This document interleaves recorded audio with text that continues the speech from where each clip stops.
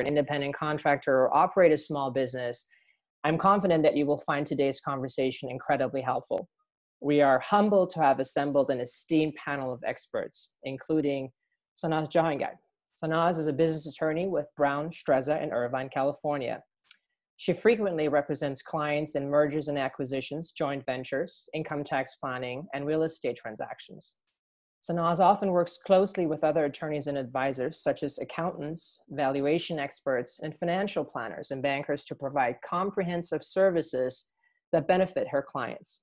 Sanaz is also the president of the Iranian American Bar Association's Orange County chapter and supports the IABA's commitments to informing and educating the Iranian community, as well as local representatives and the public at large, about legal issues of interest and concerning to the Iranian American community. The panel also includes Farin Khosravi. After earning her MBA in Human Resources Management from the University of North Texas, Farin obtained her law degree from the Southern Methodist University, where she graduated cum laude. She practiced labor and employment law, representing employers at several international law firms for 15 years before accepting an opportunity in Southern California to go in-house and serve as Assistant General Counsel of Employment for one of the nation's leading healthcare systems, operating over 45 hospitals in 14 states. Farin has also taught as an adjunct professor of law at Chapman University, Fowler School of Law, a private university in Orange, California. Earlier this year, Farin joined Torys HR as a human resources consultant, serving employers in California and Texas by addressing their most complex human capital and employment law compliance issues. Our panel also includes Chris Saki. Chris is a tax attorney with Torys, one of the leading Canada-US cross-border business law firms in North America. Chris works in Torys' New York office, where he advises clients on tax aspects of mergers, acquisitions, reorganizations, and investments. Chris also holds an MBA and has a background in financial planning. He's a certified financial planner and a CPA, and assists community legal services groups for providing pro bono estate planning services and benefits assistance for military veterans, in addition to his law practice. We're excited to have Ladan Manteghi, who is a chair of our board of directors, moderate tonight's panel. Ladan is a champion of social good with business results. Currently, she is a senior advisor to Georgetown University's Business for Impact initiative and also operates a private consulting practice. Her experience spans startup and well-established organizations. Before joining Georgetown University, Manteghi's executive roles include partner networks at Social Progress Imperative, AARP, and Power Up. In public service, she has served on various political campaigns and held positions in the United States government agencies, including working for President Bill Clinton and Vice President Al Gore in the Office of U.S. Trade Representative. Ladan has served on countless boards and holds a BA in political science from the University of California in Davis. If you have questions for our panel today, please use the question answer box to submit those. And please note that the information today is not meant to be taken as legal or tax advice. We ask that you consult professionals for those specific inquiries. With that said, I will turn it over to Ladan. Thank you, Hamid. That was a great introduction of all our panelists, and I'm thrilled to have all of you with us. Thank you to our participants who are viewing as well. Let me first say, as chair of the NIAC board, how honored we are to have as our partner for this program the Iranian American Bar Association. The collaboration and partnership continues throughout the years and going forward, and it's really a valuable one for the community overall. And I also want to thank all of you for your support of NIAC as we launch into our next iteration and dealing with the issues of the impacts of Corona here at home in the US really affect our community, particularly our business owners, as well as all of us as employees as well. And we're all taxpayers too. So from various aspects, we're all feeling this. We're all feeling this. So Sanaz, I'm going to ask you first and foremost, you know, when the PPP first came out, everybody thought it was free money. So a lot of people started jumping on it. Then there was some press that came out in terms of these loans really getting accessed by companies that seemed, questionable as to whether or not they should get them, some large chains and otherwise. And then the money was gone. Then another tranche was let out. So things started to shift. First question, I keep hearing this still now. Is there PPP money still available? Yes, there is. So first of all, I wanted to thank NIAC for collaborating with the Iranian American Bar Association on this valuable program. And thank you so much for having me as part of the panel here. Yes, there is. This is really good news. The previous application cycle ended end of June 30th. And then on Monday, we received news that a new application cycle opened, and it is open now, and it closes August 8th. So if you are a borrower who didn't get enough money, and I'll go into detail a little bit about that, or have not applied because you believe there is just not enough money, or you were in the application process, but your application was not actually received by the SBA and wasn't fully processed, then go ahead and contact your banker, your SBA lender, and apply as soon as possible. Some of our clients, what happened was they are self-employed with employees, but what they didn't do when they originally applied for the PPP loan, they did not include their own payroll in the amount that they could borrow. So if you are one of those applicants who only borrowed money to cover payroll other than your own, you can go ahead and apply for additional funds. Just keep in mind that you still have to meet the calculation in the act, which is 2.5 months of payroll, but you can go ahead and include your own payroll. So that is good news, and there is still money left to go ahead and send in your applications as soon as possible. That's terrific news. I think a lot of people are thrilled to hear that aspect of it. And just kind of going into this, since this is the third tranche of funding that's being made available in PPP, are there any differences? Are there any nuances being introduced into this next tranche in terms of who can access, or some more scrutiny being applied that people should be considering if they're trying to go back and get some funding? Yeah, actually, there was a flexibility act issued just recently on June 5 that amended the original CARES Act with respect to the PPP loan. And the Flexibility Act actually provided, as it says, some flexibilities that are useful to business owners. And I'm going to just briefly go over some of them.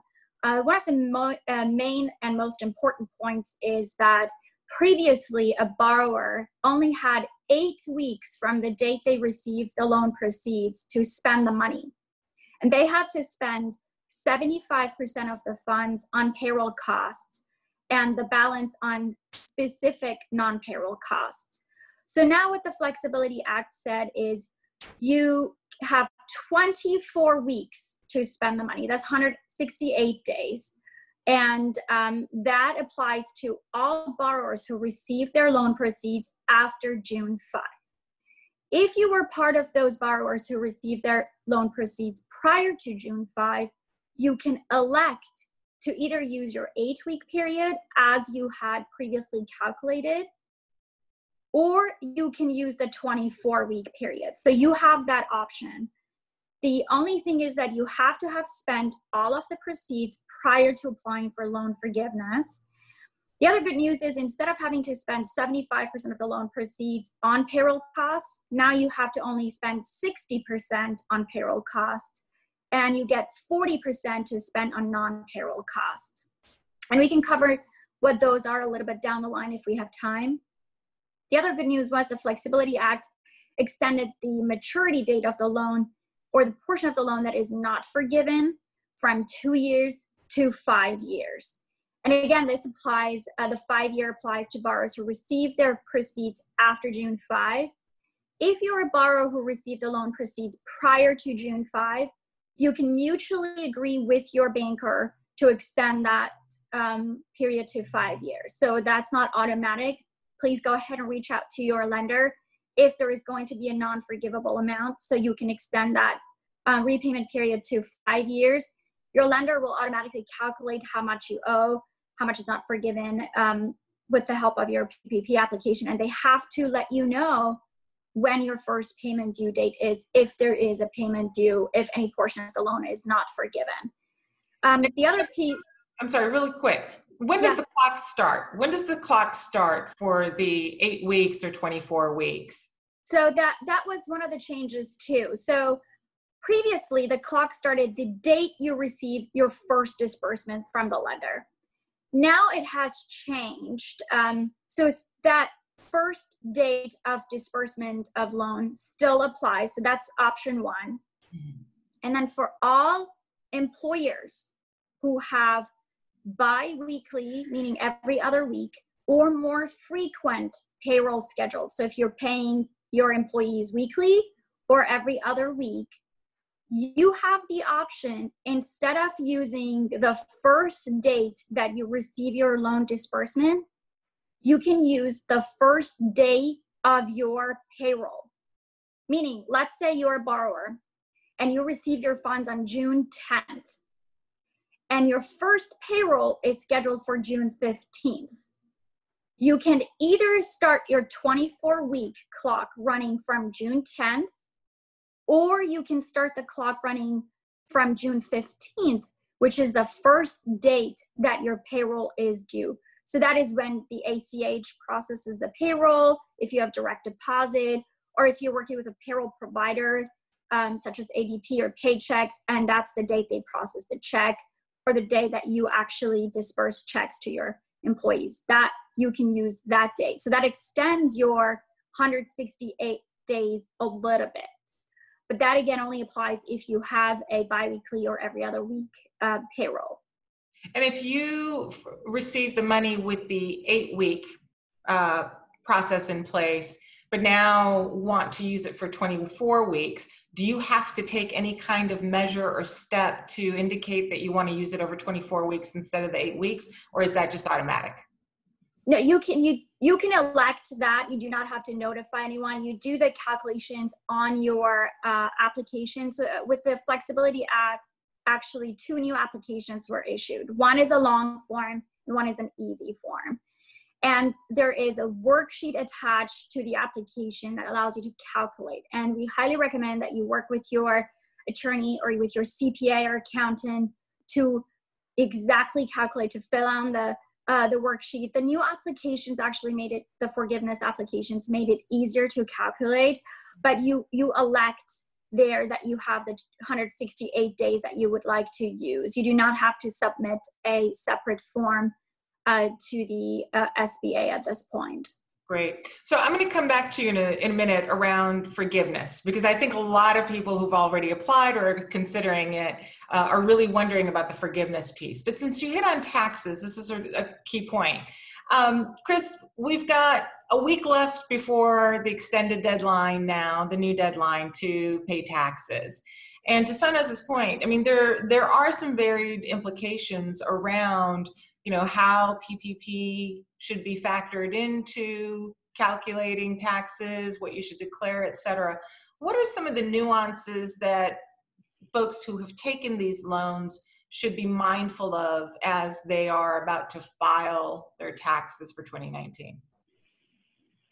Yeah, so there's actually a couple technical aspects of that. So right now, it's not entirely certain whether business expenses that you pay with the proceeds from a PPP loan are still deductible like they normally would be, or if they're not deductible once you use PPP loan money to pay them.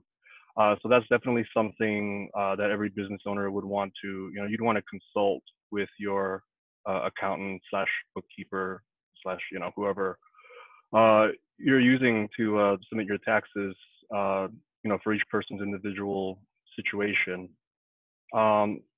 Another important thing to point out is that while the PPP loan is sort of the most visible sort of emergency loan vehicle right now. There are other SBA loans that some business owners can apply for and receive, but it's important to remember that the PPP loan actually has hardwired into it a provision where if that loan is forgiven, now normally under general tax principles, when you have debt canceled, the IRS views that as taxable income. So, you know, for example, if you have like a student loan and you owe $100,000 and through whatever program that loan goes away, you would actually be viewed as if you had made $100,000 of income that year and then would pay tax on it. So with the PPP loan, it's actually written into the law that if the PPP loan is forgiven, that is not debt cancellation income. However, not all of the other types of emergency loans available from the SBA have that protection built in. So that's definitely something to consider if anyone is, you know, looking at those other loans also.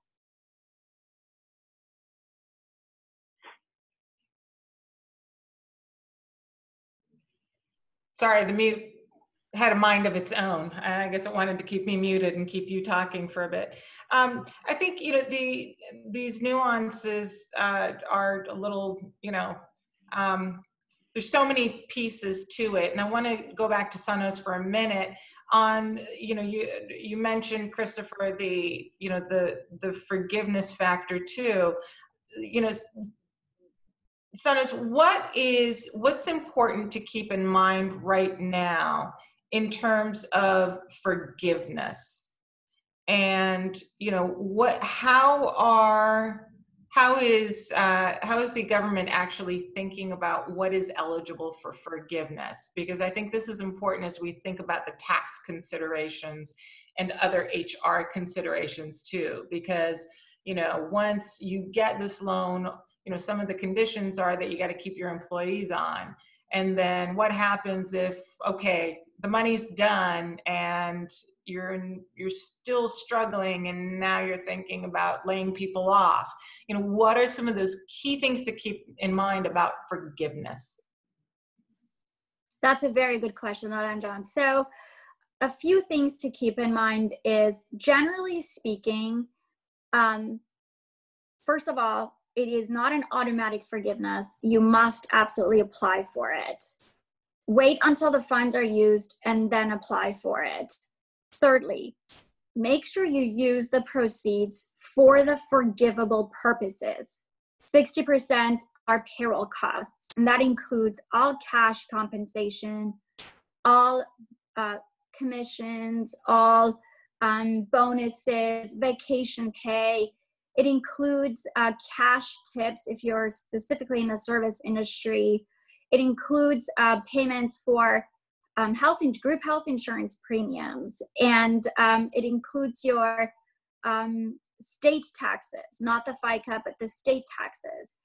So there is a vast number that you can include in your payroll costs. If you have to terminate an employee for cause, and if you are paying them separation pay, that's included. If you are unable to work remotely and you have people come actually into the office, into your place of business to work, you can pay them hazard pay. You can pay them bonus pay. All that can be included, including your own compensation as a business owner can be included in the payroll costs. And then for non-payroll costs, it's the business mortgage interest, and make sure you get that amortization from your lender. It's the business utilities that you had already in place before February 15th. The business mortgage interest also for a loan you had in place before February 15th. For your utilities, business utilities that for services you already had in place. Lease that you had already in place before February 15th. Keep record of that. What we have generally recommended to our clients is, if you can't set up a separate business account and get all your loan proceeds from the PPP loan into that account, or if you're also applying for the EIDL loan, get those loan proceeds into a separate business account and keep track of this spending. Work directly with your accountant, with your bookkeeper, CFO, and make sure you keep proper tracking of this. The loan forgiveness application, take a look at it quickly. Even before you have spent on the money, look at the worksheet and start plugging in numbers. Start keeping track of the documents that you need to submit, which are all documents substantiating your forgiveness amount. So keep those and submit those, the ones that are required. If we have time, we can go over what is required to be submitted and what is required to be maintained. And another thing is, if you have to terminate an employee for cause, or if you try to rehire a former employee in writing and they decided not to come back, or if you had to reduce their hours because your business activity is just not the same as it was before February 15, that is fine. Those are exemptions and safe harbors that were issued under the original CARES Act, as well as the Flexibility Act. You just have to keep proper documentation showing that you actually made the offer to a newly qualified employee or to your former employee and they refused to come back, showing that you offered to give them the same wages but they wanted to reduce the hours, showing that your business is just not doing well enough due to the COVID regulations, requirements, and guidelines issued by the CDC, OSHA, or your state and local government. Keep all those documentations so you can take advantage of the exemptions that are available to you so that you can maximize your loan forgiveness amount. Yeah, those are some key points. I think this cusp of trying to bring people back to work as well and trying to get back into, introduction of some normalization is really on the minds of a lot of people, both as employees and as employers. And you have, this roller coaster of COVID cases also factoring in, affecting work. So Farin, let me ask you a question. When employers are thinking about reopening, when employees are thinking about going back to work, what do you do if you do have an at-risk employee? What do you do if you have somebody who may be 62 years old, great worker, wants to come back, but is a little reticent about coming back because he's high risk? What do you do if you have somebody who is 5 months pregnant and, is a frontline worker and doesn't necessarily have the option of working remotely? What are some of these considerations that employers are thinking about from an HR vantage point? Great question, Ladan. And we've been grappling since, I suppose, mid-March, when we had all these quarantine orders, shutdown orders, and various orders regarding what's considered essential business, what's not. The main thing that was happening initially, we noticed, was when the CDC said, look, we have a vulnerable population. If you have diabetes, if you're pregnant, if you're above 65, you are at a higher risk of contracting COVID-19. We have some very responsible and benevolent employers who were trying to protect those employees by saying, pregnant employee, you may not come to the workplace because we're really concerned about you. So initially, it was all out of the goodness of our hearts, right? As employers trying to take care of our employees, employers were setting up rules by saying, work from home, we're going to have other employees come to the office. The EEOC got wind of this and they said, no. No matter how benevolent your intentions are, you still are obligated to treat all employees the same. Meaning what? Meaning we understand you're concerned about your pregnant employee. We know you're concerned about your above 65 employee. But if you start treating them differently because you're concerned, the motive is fine. You're concerned about them contracting COVID. So you're saying, please don't come back to the office. You're actually discriminating based on their pregnancy status or based on age, which are both of them, as we know, under Title VII. You may not discriminate or treat employees differently based on that. The other issue became, so what do we do? And one of the ways that we've been experimenting, it's been working, is if you're trying to implement a work from home policy, for example, don't pinpoint and point at your diabetic employees, or employee that might have kidney issues, or the pregnant employee, or the older employee. Ask for volunteers. So we do have a telecommuting policy. We're trying to bring part of our workforce back, but we don't have to bring 100% of our employees back. Which one of you wants to volunteer and work from home? And let them raise their hand and say, I want to work from home, which typically is not hard to accomplish right now. So many of our employees are fearing that they might contract COVID and are reluctant about going back. So that's one way of handling that, by having your employees choose whether or not they want to come back. Now, the flip side of the coin is we have all these employees that say, I don't want to come back. And the EEOC has been clear on this. The Department of Labor in California has been clear on this. And nationally, many states have said the same thing. Unless there is a real threat of safety, just saying, I'm concerned about coming back to work, I'm not coming back to work because I'm worried about contracting COVID, is not a valid reason to accommodate. Unless the employee says, look, my kidney is functioning at 40%, I have a doctor's note, and you go through the regular Americans with Disabilities Act, the ADA interactive process of figuring out how to accommodate. A general fear itself is not protected. So at that point, it would be a conversation. Look, employee who's afraid to come back to work, we're following CDC guidelines. We have all these protocols in place, and you show them that you have set in place procedures per CDC mandate. And some states actually have, some counties, some states have their own regulations. We are providing a safe workplace. And so at that point, if they refuse to come back to work, you may sever that relationship. So it's cutting both ways. Folks who don't want to come back to work, and employers treating some employees who are in the vulnerable population differently out of the goodness of their heart. Just a slight nuance to this. What if there's a case where you have an employee who is saying, you know what, I'm waiting for my test results. And, we know that there are backups all over the country to get the results back from the labs. What happens in that kind of situation? Absolutely. So we're facing that too. And hopefully most of our business owners who are under 500 employees are aware of the FCRA. That's the Families First Coronavirus Response Act. It was passed in March.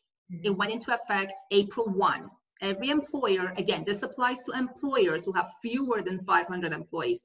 They were required to have these posters in the workplace. If they had folks telecommuting, they were supposed to email it to them to tell them about certain leave laws that were passed because of COVID. So employees waiting on their test results, and as an employer, we are requiring that because the individual either became exposed or they were in a situation where they were experiencing symptoms, and so they're waiting on their test results.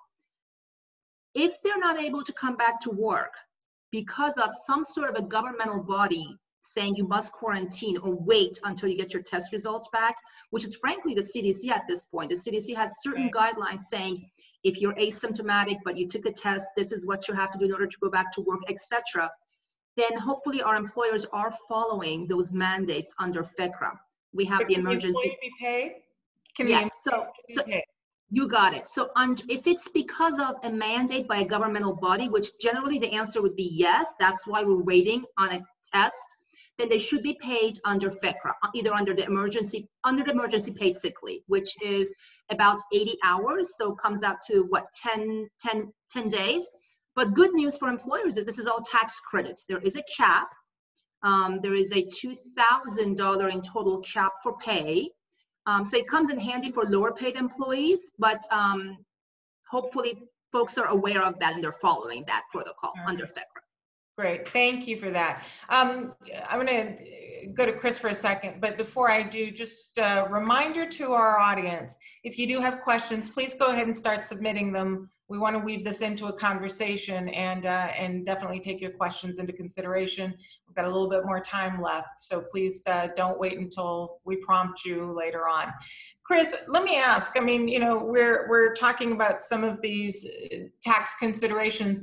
As we are, as employers and as business owners looking to bring back employees as well, what from a tax standpoint do you think is important for a business owner, a consultant, a sole proprietor, to keep in mind as they're going into this end of this tax season, but also thinking about 2020 and next year having to file their taxes? What are the kind of the 2 or 3 most critical factors they should be thinking about? Okay, so I would say, well, just to follow up on Farin's, talking about the reemployment situation. So there are 2 particular tax provisions under the CARES Act that are significantly impacted by a business's employment situation. So there's a payroll tax deferral, and there's also a payroll tax credit, which is also referred to as the employee retention tax credit, which some of you may have heard of. So these can easily be confused, but they're very different. So I'm going to talk about the payroll tax credit first. So for that, it's basically from March to December of this year. As many of you know, for employers, you have to pay 12.8% employer tax on wages. I'm sorry, 6.2% employer tax on wages, and then the employee pays their 6.2% share of its Social Security tax. So what the provision in the CARES Act does is it gives you a $5,000 credit, or more technically, it's 50% of up to $10,000 of wages. So if you have an employee that up to this point, you have paid them $10,000, that 50% of that, you can get that credited. And so basically it allows you to, if you look at the employee tax account that you have to deposit money into, whether it's monthly or semi-weekly or whatever your schedule is. If you look at the account and the deposits you've made for your employer share of employment taxes, and if when you apply the 50% credit, there is extra money in there, you can actually file a form with the IRS, a new form, 7200, and you can get the excess refunded back to you. So that actually allows you some sort of immediate emergency cash flow for certain employers who are in that particular situation where they have an overfunding of their employer tax account with the IRS because of this credit. The trick is that this credit might actually be very difficult to utilize in practice because there are a lot of technical requirements. The first set of requirements has to do with an employer. So in order for an employer to be eligible, they must have been closed due to a governmental order, or reduced hours from normal due to a governmental order. And if that's not the situation, they could still qualify, but they would have to be able to document that their quarterly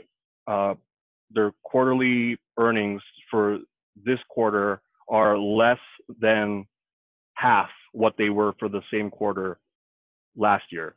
So it has to be a significant impact to business operations in order for you to be an eligible employer and qualify for that. And then once you cross that hurdle, then there's a question of whether the wages are eligible. And then this depends on, there's certain limitations. If you have more than 100 employees, it's a little bit easier if you have less than 100 employees.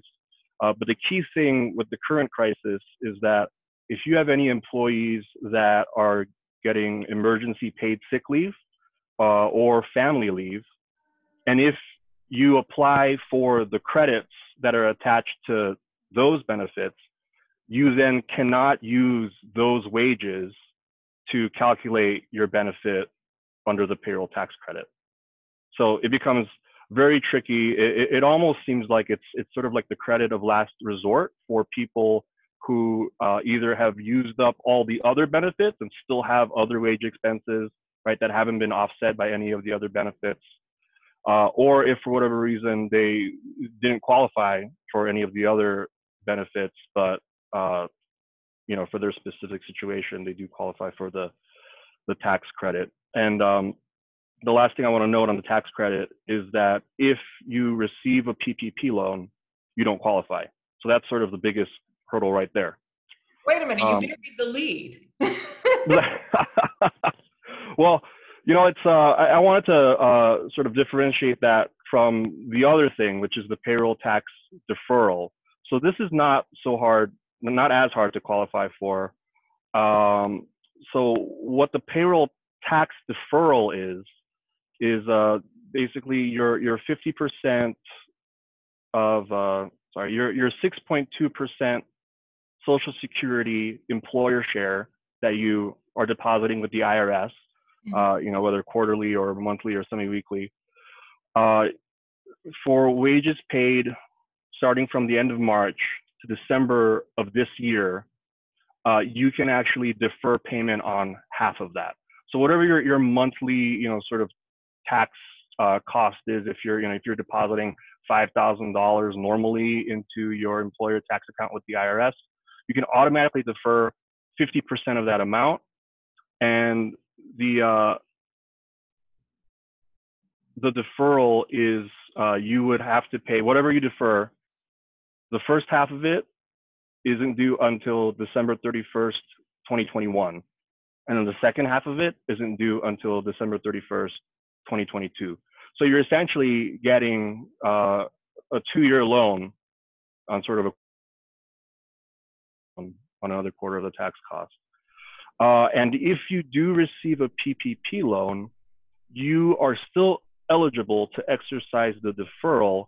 However, if the loan is forgiven, then you're no longer eligible. So it's right now an open question, and you know, practitioners are awaiting further guidance from the IRS on, you know, what does a business owner do if they get a PPP loan and either they weren't planning on having it forgiven, or it just, you know, they weren't thinking about it, and so they start taking the employee, the Social Security tax, employer tax deferrals, and then they end up getting the loan forgiven. It's sort of an open question of, so is the deferral due immediately? Is, you know, do I have to repay the forgiveness? What happens? Because there's clearly a double dip there, but there's no clear guidance right now on, you know, on what you're supposed to do if you inadvertently do that. What happens if you don't get the PPP, but you get an EIDL? How does that apply? So the payroll tax deferral is, I don't think you would definitely want to consult with, you know, your accountant or bookkeeper if you have, you know, those sorts of specific situations, because the requirements for both the credit and the deferral very technical, and yeah, subject to a lot of nuance. Okay, all right. Boy, you know, the tax pieces are really making my head spin, and I know there's so many implications, and there's so many things that we still don't know yet, right? And rules are going to evolve and change as well. So it seems like, you know, obviously staying close to your tax consultant and conferring now for next year in terms of, you know, what are the best ways to actually, you know, take the next steps around forgiveness, around bringing employees back, around, you know, what pieces to apply for and not apply for, and the different factors. You know, you got to really be lockstep with your tax consultant as a business owner along the way here. Sanaz, I want to come back to you for a minute around the forgiveness. This is just, you know, such a fascinating, you know, opportunity to tap into money. And a lot of people have. Forgiveness, though, is requiring a form. It is not automatic, correct? Correct. Okay. So when it comes to, okay, so now I know that I have to take one more step. I have to ask for forgiveness. I have to beg for forgiveness. It's a little bit less than begging this time. It's like, just ask. You know, I've seen the form a little bit. It doesn't seem to be that difficult, but, and you indicated earlier, once you've actually used the funds, then you ask, you know, then you go and file for forgiveness. But, you know, where do you go to do that? Where do you find the form? Who do you go to? Do you go to your lender? Do you go to the SBA? Where do you go?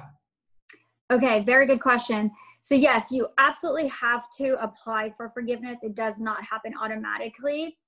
The Act has authorized 2 new applications, and those are available online as well as through your lender. So I would generally suggest, if you're looking for the application, you can probably Google it. If you email us, we're happy to send you the link so you can take a look at the official application for forgiveness that was recently issued on June 5 and look at the worksheets attached to it so that you're familiar with the form and you can start gathering the information that you need when the time comes to actually formally submit the application. Note that the best possible scenario is to ask your lender if they're using the exact same application that was published, or if they're using a similar form but not exactly the form. Because remember, ultimately the application has to go through your lender. So the borrower has to calculate and fill in the application, and the borrower makes certain certifications representing that what the loan proceeds were used for exactly the forgivable purposes and the purposes that are authorized for the PPP loan. Because remember, this is not just any kind of a loan that you get and then you can use it or keep the money. Some of our clients ask, well, I have some cash available. Can I keep this money in the bank and use the cash that I have now and then use this money to pay off something else, some other loan I have? Well, look at the application. It specifically says at the time you applied for the loan, you had to certify, you had to represent you will be using the loan for the purposes indicated. Now you can go get the idle loan, you can go get other loans for other purposes, but for this loan. And then on the forgiveness application, again, you are certifying you use the loan for the purposes that it was prescribed for. And it is supposed to be a paycheck protection loan. It's not just a loan to pay off a credit card balance that you had on your business account that you cannot pay right now. You can use other loans for that. The idle loan, for example, 10,000 of which can be $1,000. You can use that for whatever purposes you want. But this PPP loan, you have to be very mindful, look at the 5 certifications you're making, because it is up to the borrower to confirm those certifications. That's number one, meaning all of the risk and liability is with the borrower to confirm that all of the 5 things that they're representing on the applications are true and accurate. Secondly, the lender only has a minimal review obligation, meaning they're not going to go and recalculate everything. They're not going to go and verify every single piece of information and keep following up with you. So make sure you do the application as best as you can, provide all the documentation that you can. Once the lender receives your application, you have up to 10 months after your 24-week period or 8-week period is over to apply for that loan forgiveness. But when you apply, then it goes to the lender. The lender goes through a very quick review and submits their decision to the SBA along with the forgiveness application that you provided and along with the documentation that you provided. And then SBA will review the decision of the lender. So the lender can come back and say the forgiveness was denied, partial or in whole. If it's partial, it'll give you a reason why, or it can say it is completely approved, or it can say it is not forgivable at all. So then, yeah, go ahead. So I was on another conversation with a couple of representatives from the SBA last week. And one of the strongest messages that they gave around the forgiveness piece was, be sure that your loan application form and your forgiveness form match up. And that the information that you put in your forgiveness form is the same as that which was on your loan form. Is that correct? Is that what you're hearing too? Absolutely, absolutely. Because even though loans that are less than $2 million are presumed to have been made in good faith, so the borrower certification is presumed to have been in good faith if you have a loan less than $2 million. If you have over $2 million, it's almost guaranteed that your loan will be audited. But make sure several things that we hear all the time from our clients. You know, can I use this money for something else? Can I pay advance? Can I pay the rent in advance? Can I pay my utility bills in advance? Can I prepay an employee? No. Do everything. That's my recommendation. Again, your situation might be different. You want to check with your advisor. You want to check with your attorneys and your SBA lender. But generally speaking, keep things and your operation and your procedures the way you would normally do it. Got it. That's really important, that you have consistency with your application amount, with what you indicated on your original application and your forgiveness application. Great. One quick question that's come through by a few folks, and that is, so let's say you're a business owner that has rental properties for other businesses, but you're not getting the rent. So if you have restaurant owners, you have shop owners that have closed down and they can't afford to pay their rent. Can I, as the owner of those facilities, of those properties, get a PPP loan to pay my mortgages? So that's a very good question. I would say number one is, how do you own the interest in those properties? Typically, it's either a partnership or an LLC. And then look at, is the LLC a single member LLC? Is it filing Schedule C? Is it a disregarded entity for tax purposes? Or is it a partnership? Which typically, if you have multiple members in an LLC, you have probably opted to be taxed as a partnership. And again, check with your CPA on that. So based on what entity you have that owns these properties, that will, and the affiliation rules, if you have multiple entities owning multiple properties or shopping centers or whatever you have to sit down and look through, one, the ownership, two, the affiliation rules. And then you can see there is specific formula depending on what type of entity you are, what type of taxpayer you are, and how you can calculate your PPP loan amount. Okay. That's the first thing. The second thing to keep in mind, this loan is not for people to be able to make up their lost business income, okay? Right. So you can pay business mortgage interest if the loan is under the entity that owns the property. And then only the mortgage interest, not the actual mortgage. This is the payment for payroll. Okay, so you can probably get some money if you pay distributions to yourself, your income if you're self-employed compared to last year.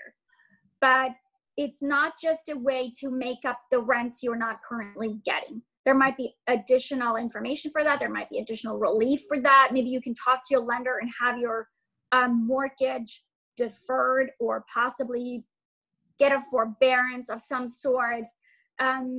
Especially if you are not collecting rent from the tenants during the COVID while their businesses are closed, there might be other avenues you can go through in order to get some sort of relief. But keep in mind, if you get the PPP loan, you're certifying that you're using it for the forgivable purposes, 60% payroll, 40% non-payroll. And then sit down and look at the ownership of the entities, the affiliation rules, and each entity can separately apply.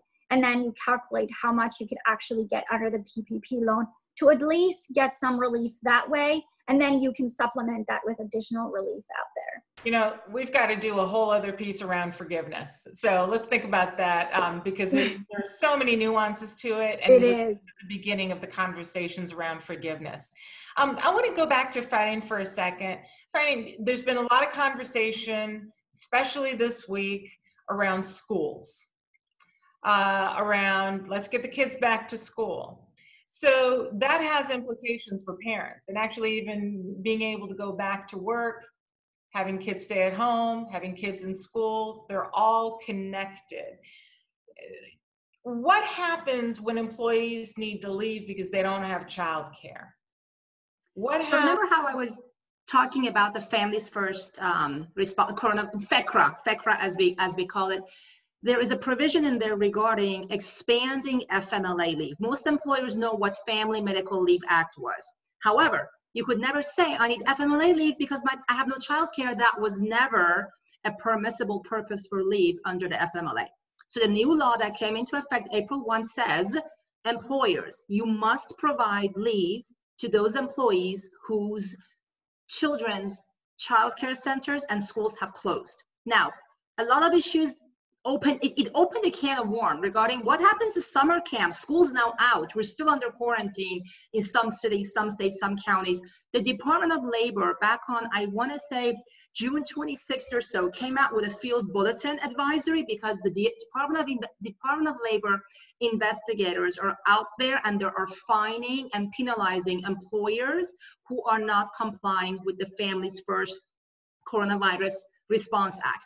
So the field bulletin says, if you had planned or you had enrolled your child in a summer camp or in some sort of a childcare facility which is no longer available, your employees are entitled to it.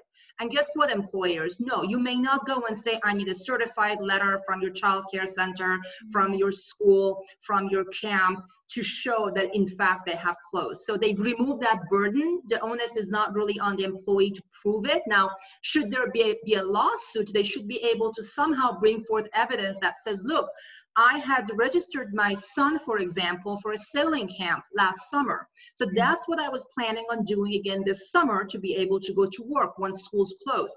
Because of COVID, not because of summer vacations, because of COVID, that summer camp has now closed. So I have no means to take care of my children. So they would be entitled to that 10 weeks, which they would get paid at about 2/3 of their salary with a cap of $2,000, I believe is what it is, for childcare issues.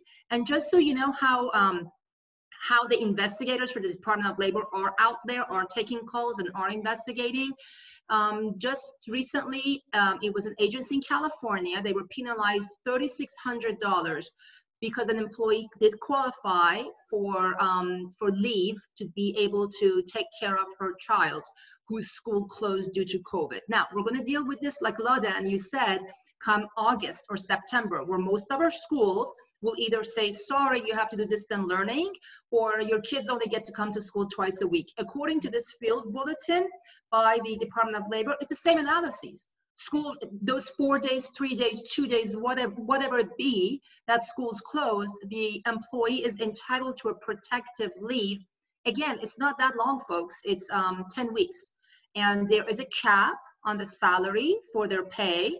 And as Christopher explained, some of it is tax credit now, depending on how it's structured, but there is a tax credit for it. So yes, they do get that right to be able to take that expanded FMLA leave to provide care for their children. This is going to be an issue. I mean, I think for all employers, large, small, and even as families, this is going to be a big issue because generally the guidelines are starting to come out for school districts and, let alone colleges and universities. But for school districts, I think for the most part, it's going to be that young children will be going back to school only for 2 days or 3 days a week, and there will be staggered schedules. And therefore, that is going to have an implication for work. So, this is affecting everybody. This is affecting everybody, whether you are an employer or you're a parent or you are an employee. There are nuances to all of this. So, I know that there's so much more we can dive into on this. It is evolving, it is revolving, and I think that it's going to be important for NIAC and for IABA to continue to have conversation with our community, to be a resource for our community on these issues at a consistent basis, because we all need the insights. We're learning together as we go along. So with that, I want to say thank you so much to our panelists. There are a few questions that did come in through the Q&A, so if I could just ask you all to take a quick look at those and try and respond to them if you can, directly to those who have asked them. We tried to weave some of those into the conversation as the fire engines go by here. It's normal sound, nothing big. And I want to thank the team at NIAC also for making this possible and being the wizards behind the curtain. I'm going to turn back to Hamid to close this out for us. And again, thank you all very much, particularly our participants. Hamid? Yes, thank you so much, Ladan, John, Sanaz, Farin, and Chris. I know our small business community will greatly benefit from your expertise in the conversation today. Please note that we will work with our panel to assemble relevant resources and make them available on our events homepage, as well as our video library. Now, before I let you go, I wanted to share with you that NIAC will be hosting its annual gala this year virtually on Thursday, July 30th at 5 p.m. Pacific, 8 p.m. Eastern. The virtual gala will feature special presentations, musical acts, and remarks from policymakers.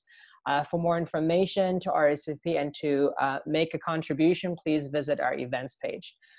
Thank you everyone once again for joining us, and stay tuned for more programming from NIAC. Thank you.